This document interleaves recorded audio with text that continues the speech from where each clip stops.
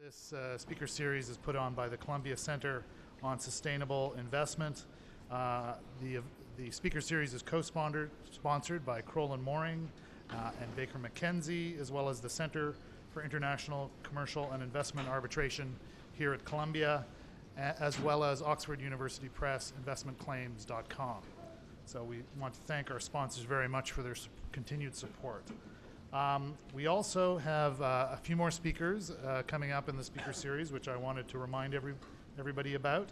Gabrielle Bottini, adjunct professor from the University of Buenos Aires, will be speaking on October the 24th, as well as Alan Rosas, judge at the European Court of Justice, will be visiting us on October 31st. So I look forward to seeing everyone at those lunches. So today we have a unique and excellent speaker, somebody who has risen up in the arbitration world and is certainly viewed, and I think this is an objective statement based on a recent study. Our speaker was one of the most influential arbitrators in the world, an honor which is well deserved. She has been an arbitrator in over 200 international arbitrations under all the major rules. She is a professor at Geneva University Law School and the founder and director of the Geneva LLM in International Dispute Settlement, MIDS, M-I-D-S. She's also a co-director of the Center for International Dispute Settlement, and she teaches international arbitration law and heads a number of research projects. Her CV is deep and wide, and her experience is enormous in international arbitration widely, but in international investment arbitration, she is also considered one of our leading arbitrators. And we are honored today to have her come and speak on a topic that is of incredible interest and has been grown in interest over the last few years. We've seen in the negotiation of various treaties, such as TTIP and TPP, issues surrounding arbitrators. And today she's come to speak to us on a topic titled Accountability of Arbitrators in Investor-State Dispute Settlement. So I'd ask everyone to welcome Gabrielle Kaufmann-Kohler as today's luncheon speaker.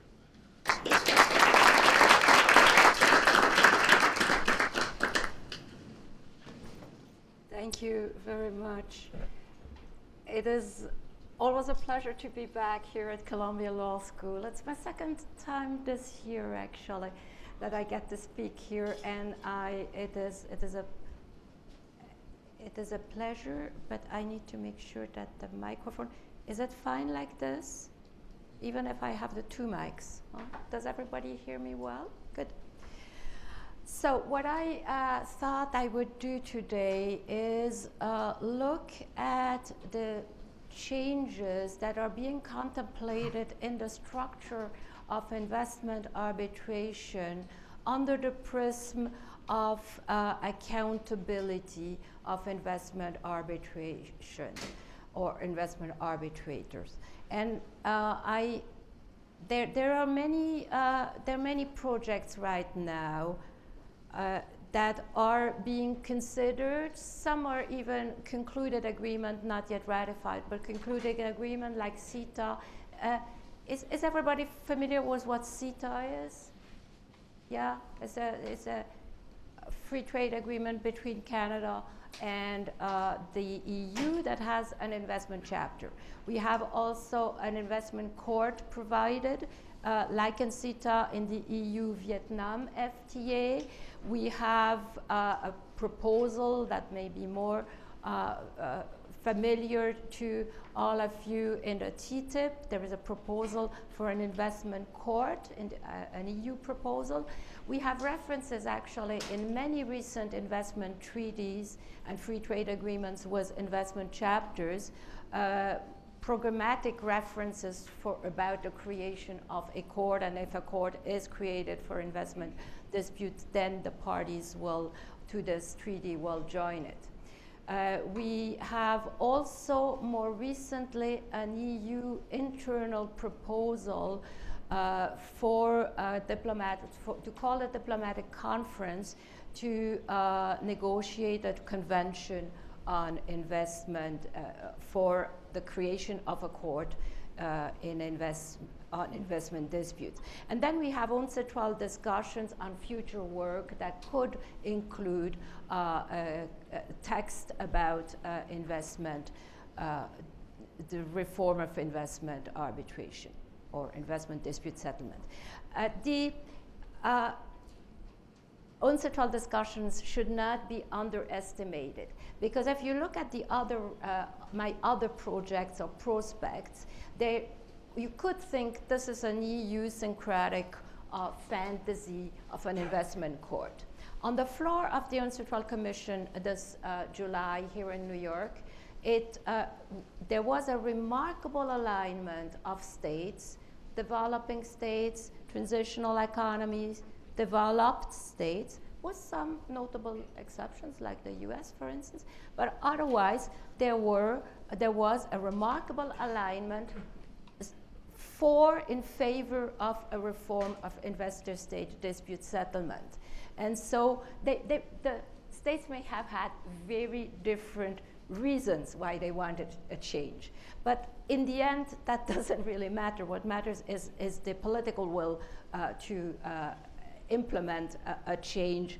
And that makes me think that this is a topic we should really take seriously.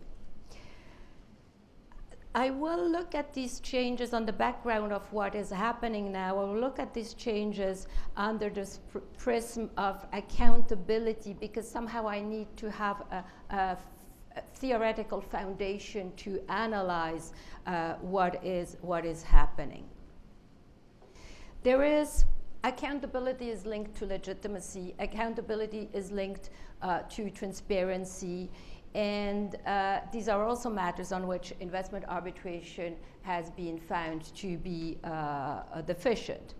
Well, there's a wealth of scholarly writings on these topics in international law, in national law, on international courts, on national judiciary. There's also a lot of writings in political sciences. There's lots of writings in sociology about all these concepts. And so I will not be able to do justice to the richness of the intellectual debate, but I just hope that I have not missed anything major in my analysis. I will speak about the accountability in light of the reform proposals in three parts. First, I'd like to just look at the related concepts of legitimacy and transparency. Then I would like to focus more on accountability itself. What is it? What does it mean in investment arbitration? And then I would like to look forward, building on the findings that we will have reached look forward to possible reforms. About the related concepts first, let me take transparency first, because it's easier. It does not require a definition. There's been a lot of criticism of investment arbitration that it was not transparent. It was justice behind closed doors and the like. Today we have the instruments to achieve transparency. We have the UNCITRAL transparency rules. We have the Mauritius Convention on Transparency. So all that is still missing. What is still missing is the implementation of these, and that very much depends on states. States have to ratify the Mauritius Convention. But we do see in all recent treaties the transparency rules are referenced, and therefore I think it will happen. It will take time, but it is slowly happening. So transparency for me is a past issue. Legitimacy is, of course, a more difficult concept. In international law, legitimacy is given by state consent. So the system we have now has been set up by the states. They have fully consented to it, and there should be no problem. And yet, there are issues. So then we have to look at legitimacy differently, and maybe not in non-legal terms. And if you look at it in non-legal terms, for instance, relying on the theories of Max Weber that are still dominant in this area. Legitimacy is the acceptance that the exercise of authority is justified. And that has the result that those affected will accept, will comply with an order that emanates from this authority. They will do so not because they are coerced, but because they perceive the authority as legitimate or as justified.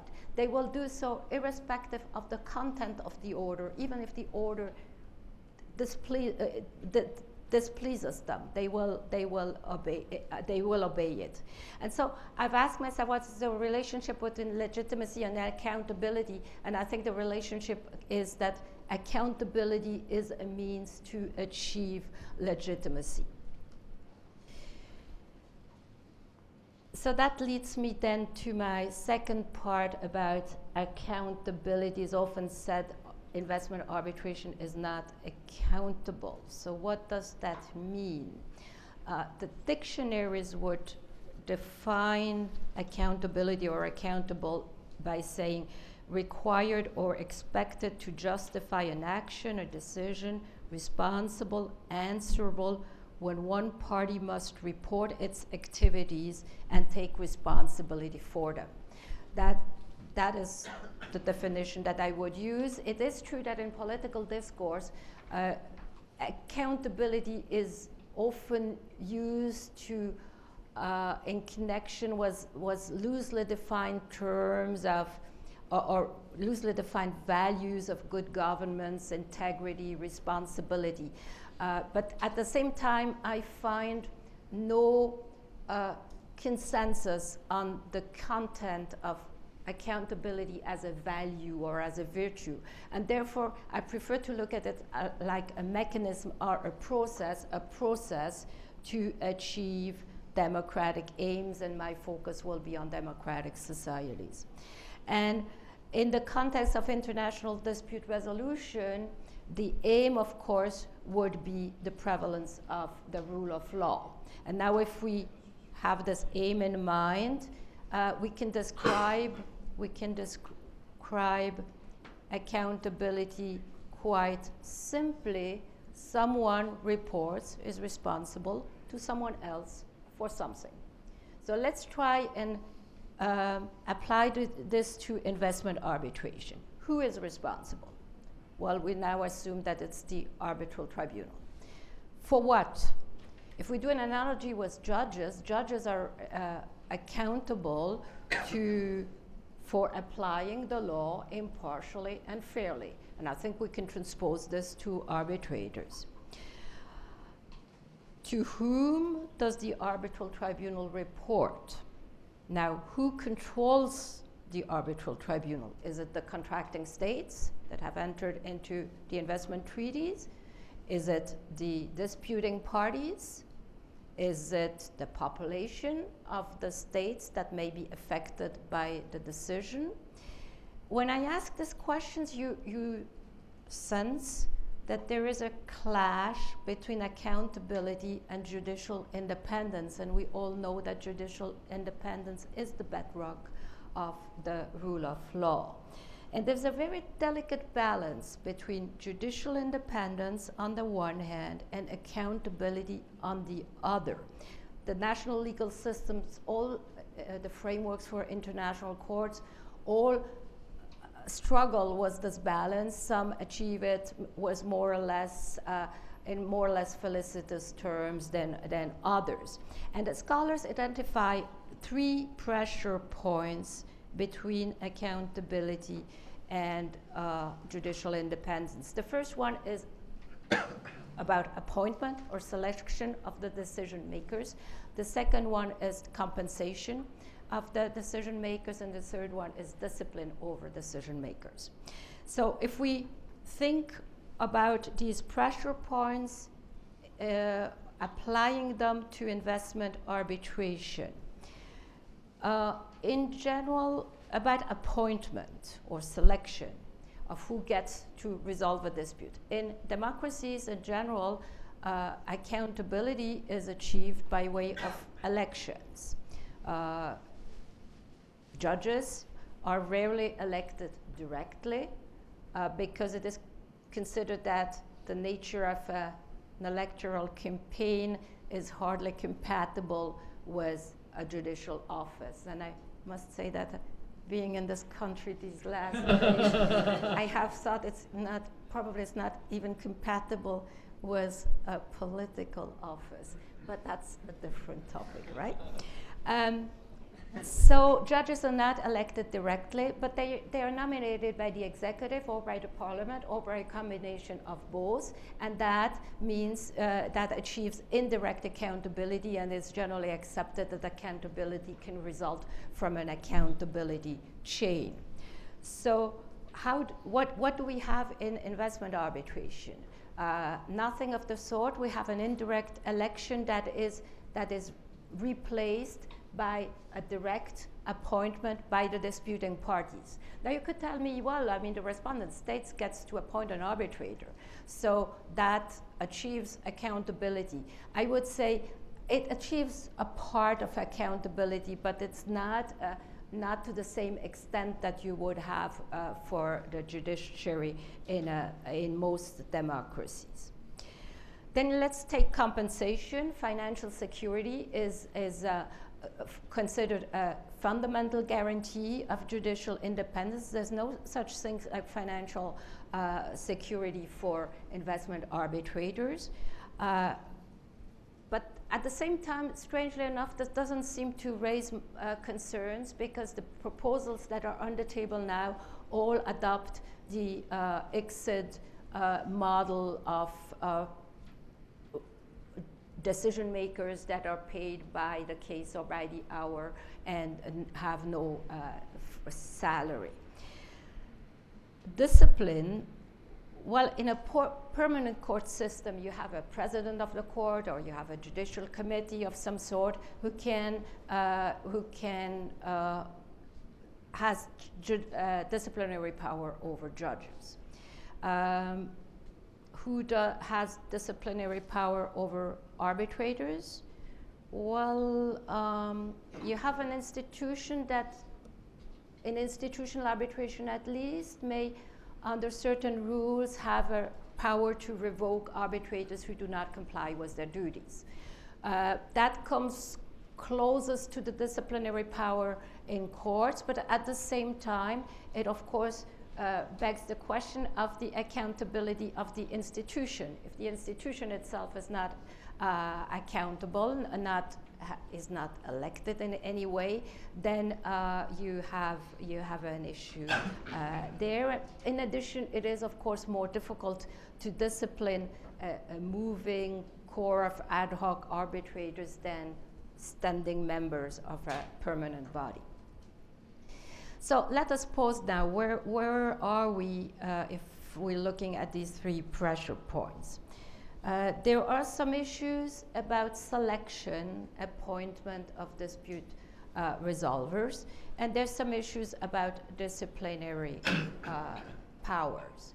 At the same time, it doesn't seem that these issues are so troublesome that they would require the radical changes that we see now from an ad hoc arbitral framework to a standing court. So I have thought there must be something else, right? And we need to pursue the inquiry to see what else could it be. And I have done this by continuing to compare with courts, international and national courts. So if we go to, we look at international courts. They have 5 characteristics. They're permanent body, established by law, they apply international law, and pre-existing procedures, and they give binding decisions. Investment arbitration meets all these characteristics, but the permanence. And the permanence, of course, implies institutionalization, well beyond the arbitral institutions that simply facilitate the administration of the case. we all know of the drawbacks of institutionalization, but we must also admit that permanent institutions do convey an impression of solidity, of presence, that is very different from the fragile, precarious nature of ad hoc arbitration tribunals. And I've tried to capture this contrast with pictures. On the one hand, you have a brick and mortar courthouse, and you all recognize, of course, the Peace Palace in The Hague. And on the other hand, you have a pedestrian tribunal walking on a sidewalk. It's in front of the building that houses ICSID, but still, they have no building, they're just loosely there. So, there's another, in addition to the difference in terms of permanence or institutionalization of international courts, there's another difference that is striking to me when I compare courts and arbitral tribunals, and that is the number of decision makers. In investment arbitration, you have 3, rarely 1, but never more than 3. If you look at international courts, you have numbers that are much higher. You have ICJ 15, or if you have ad hoc judges 17, European Court of Human Rights 7 or 17, depending on the type of cases, ITLOS, European Court, the W appellate body has, I concede, 3 people deciding on a case, but at the same time, they do confer with their 4 other colleagues that are the members of the appellate body. If you look at the Iran-US Claims Tribunal, which could be a model for a reform, that has 3 or 9, and 9 each time that you have an important issue or you want to overrule a prior case. I have then continued my comparison and looked at highest courts in national in different states and taken those that are more familiar to me. 9 on the US Supreme Court, I don't need to tell you that. 5 in the German Bundesgerichtshof, 5 French Cour de Cassation, 5 Swiss Supreme Court. Of course, you could tell me, I mean, what investment arbitrators decide is not of the level of the impact, a similar impact like these courts. Well, it all depends on the case, right? I mean, if you look at the reactions at some recent awards or the public debate about investor-state arbitration, some decisions at least could easily be compared to many decisions of these highest courts. So what struck me when I looked at this is the number of 5. And then I went into, I looked at some psychology studies about group dynamics. And although not uncontroversial, to be open, they seem to indicate that 5 is an optimal number for efficient decision making.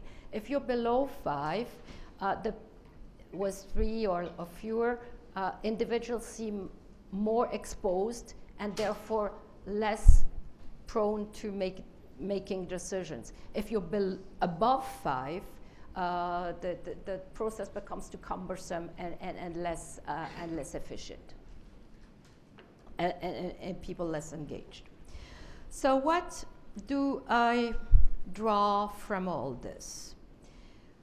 Essentially, that the current system gives individual arbitrators, and remember, they're unelected individuals, huge leverage. And although this is never articulated in these terms, I think this huge leverage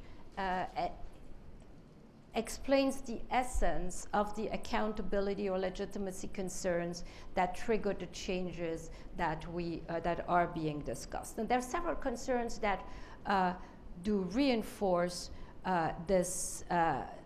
There's several factors that reinforce this concern.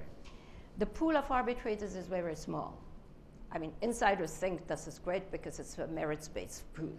But what insiders think is irrelevant. You have to look at what outsiders perceive, and they rather perceive this like a small club where all kinds of dubious arrangements and compromises are made. There's another factor that increases the concern about the leverage of individuals is the return of the state after the economic financial crisis. And decades of disempowerment of the state, we see a new era where states are very strong in asserting their sovereign rights. There's also the progress of democracy.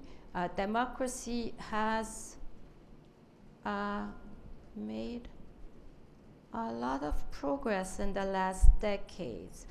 In 1972, we would count 40 democratic states in the world. In 2014, 122. Now you can quarrel about about the classification of one or the other regime, but that is not my point. My point is that the trend is overwhelming, and is no surprise that the criticism of investment arbitration comes up in this context. Why does democracy matter here? Well, it matters because democratic culture favors institution and fundamentally distrusts the powers of individuals, non-elected individuals. Think of the hostility, again, of a civil society vis-a-vis CEOs of multinational groups. It's the same type of distrust of powerful individuals. So where do we go from here? And that leads me to my third part. I'm looking at my watch because should we move on? So if you accept my analysis that the current system gives non-elected individuals powers that are difficult to reconcile with democratic values, then that must have an impact on the reforms to come.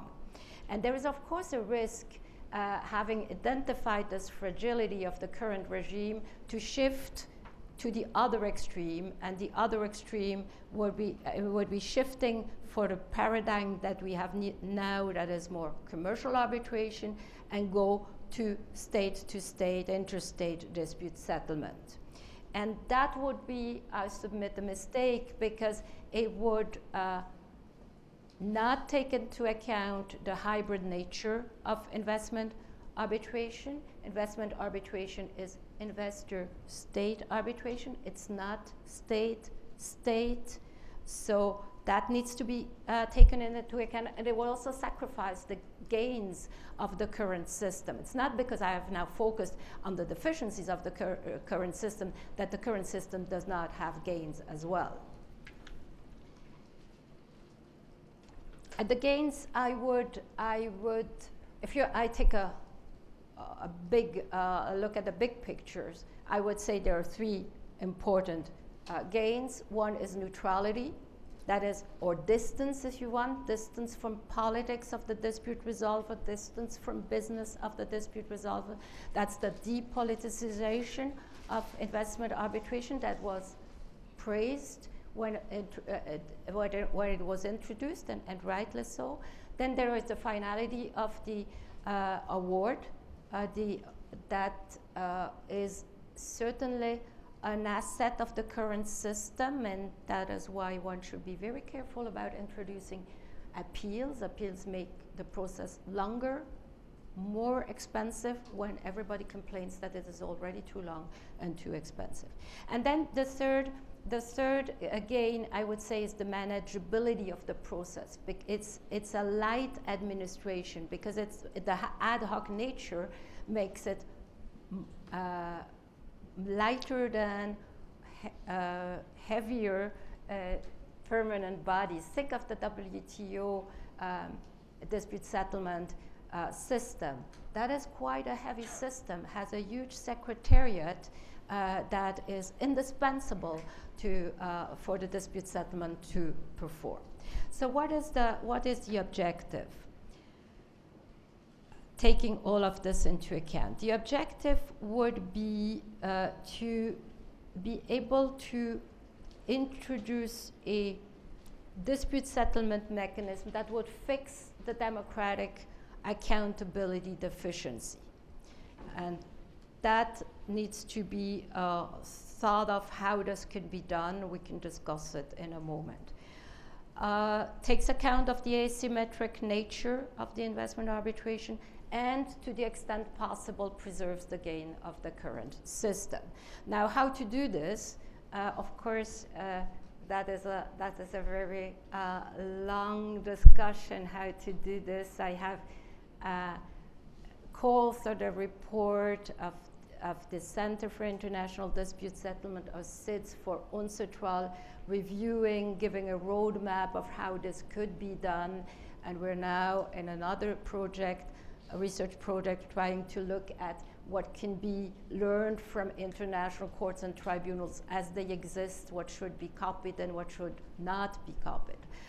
So that is a long discussion. Let me just mention a few avenues, and then we can open up for discussion. I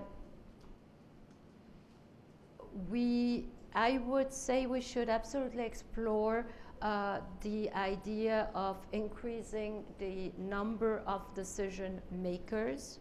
It's also linked with nationality issues, but the number of decision makers is something that, at least for certain types of cases, could be increased.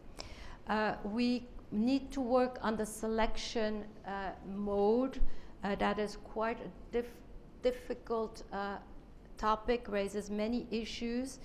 One possibility would be to have a roster of adjudicators that are established with the input of all the stakeholders, and from which then the disputing parties could choose. So it would mean it would provide a standing body, but at the same time it would take account of the asymmetric nature of the dispute settlement mechanism. We should also possibly introduce a coordination or consultation mechanism between the decision makers, and that is in part to respond to another criticism, which is the inconsistency of decision making in investment arbitration, but it would also avoid an appeal, incorporating an appeal into a new settlement body, because that would do away with the lightness and it would do away with the finality.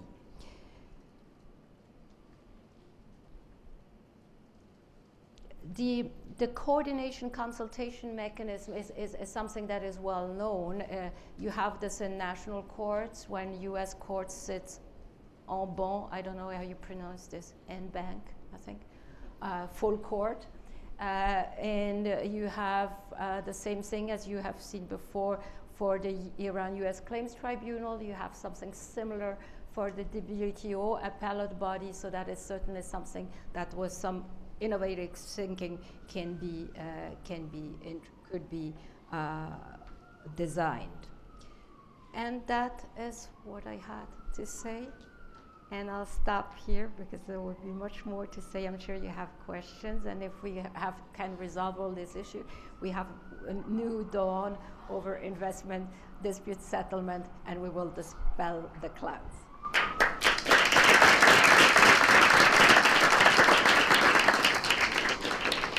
If you have a question, can you put your hand up? We'll try to see how we do with time.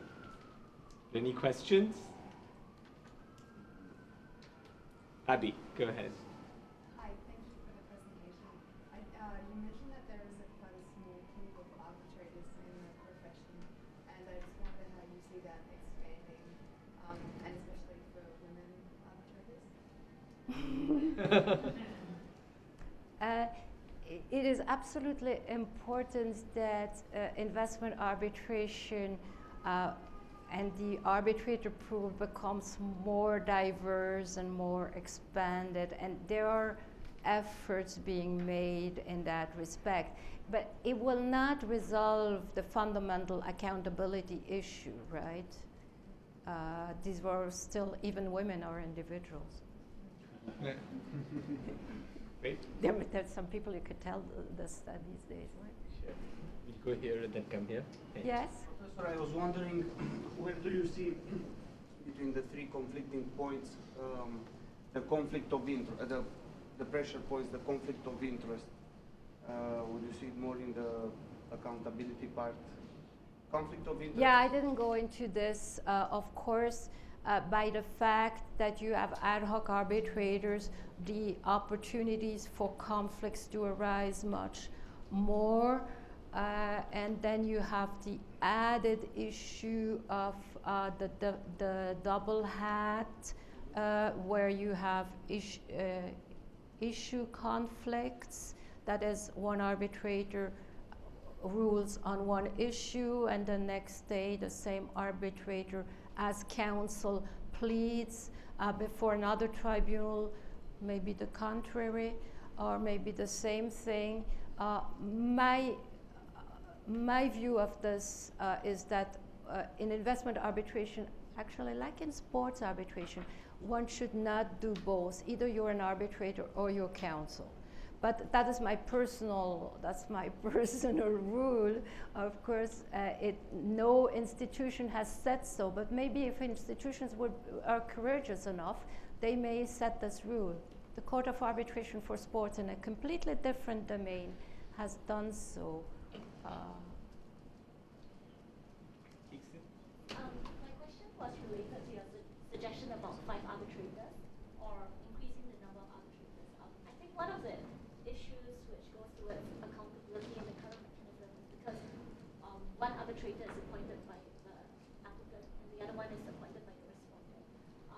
How would the suggestion of 5, if it still provides for the applicant and respondent? Yeah, I haven't really thought through this yet, because that's my current project and I'm waiting to have more input on this. What cannot be done is what the EU TTIP proposal or the CETA provides, which what they have is one national of each, of investor, country, and state respondent. Now, already I don't really know how this would be one for EU, 27 or, for the time being 28 states, so, and one for US if you're in TTIP. So that already creates some kind of imbalance if you want to have an equality in terms of nationality. But then, and then you have one chair that is from a neutral country, with the result that if both co-arbitrators espouse the case of their national or state, which I don't know, that would have to be seen how this works out, then the whole burden of the decision depends only on the chair. And then you have an appeal, and that has exactly the same composition. So in the end, the result, the outcome of the case will depend on the chair of the appellate panel. That is one person. And when, of course, that person would be part of a permanent institution, and that may somehow alleviate the concern about leverage. But I don't think that is a good result of a reform. You have more questions? Yeah. Okay. Well, if you try to get us in the end. Thanks for a very interesting talk. I just wonder, to what extent do you think reputational concerns play a role in ensuring accountability? Because, say for a typical common law judge on a final court where there's pretty much no further venue to complain, it appears to be a very strong concern that judges want to improve themselves, if not mean, command authorities by way of being good at it. I'm not sure if it relates to your proposal of expanding the pool of arbitrators in the sense that, well, then each one has less chance with their reputation. Yeah. But that's what happens now, right?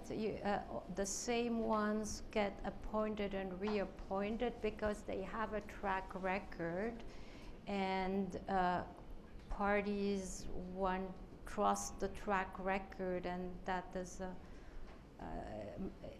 an impediment to the expansion. The reputation is all an ad hoc arbitrator has to make a living, right? And so the reputation is really very important. I don't want my awards to be annulled. I don't want to get disqualified. All of these issues that you may have. Does that answer your point or not really?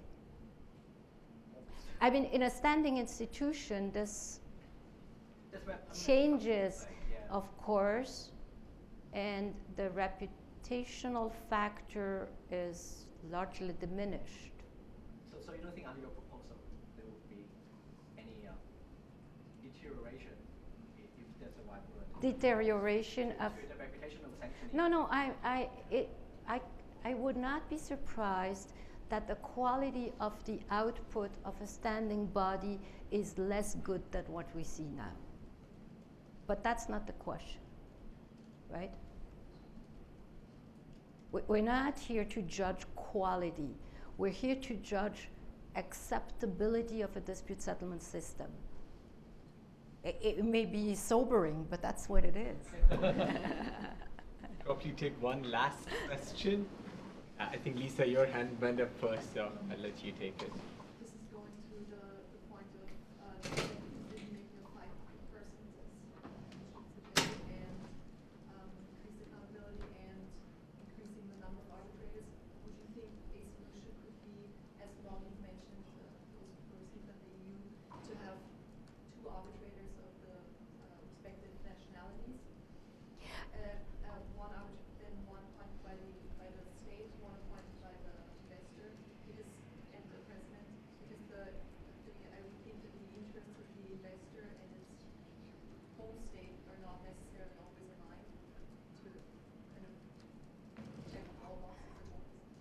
I am very skeptical of the nationality issue, but I have not yet got to really a conclusion in my mind what the right answer is to this, because the idea that you need a national who will defend your position on the court does not make sense if you want an impartial court. I mean, it's directly contradictory, right? So how do you achieve this? I don't know. Probably states will want to have nationals of theirs on the court, but like FIFA wants to have FIFA people on the court of arbitration for sport, and so that seems a natural drive. But how exactly to make sure that it does not impact the impartiality, that is more difficult to me. Right now, you don't have this problem. Because if you said that the reputation of the arbitrators is essential once you make it to the list of arbitrators, even if you are... Yeah, but if you're a member of a 5-member tribunal, the reputation, it will not be seen what you have done unless you draft a dissenting opinion. The reputation in the end is more that the one of the person who chairs and drafts and tries to make sure that everybody on the court agrees with the drafting. Great. Thank you very much, Professor. Can I invite everybody to give round of applause?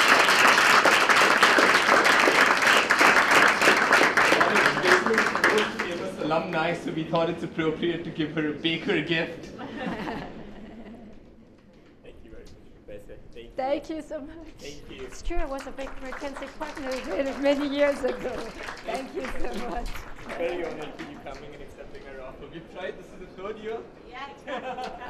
Third time we were lucky. This was the lucky batch. Thank you, Professor. Thank you.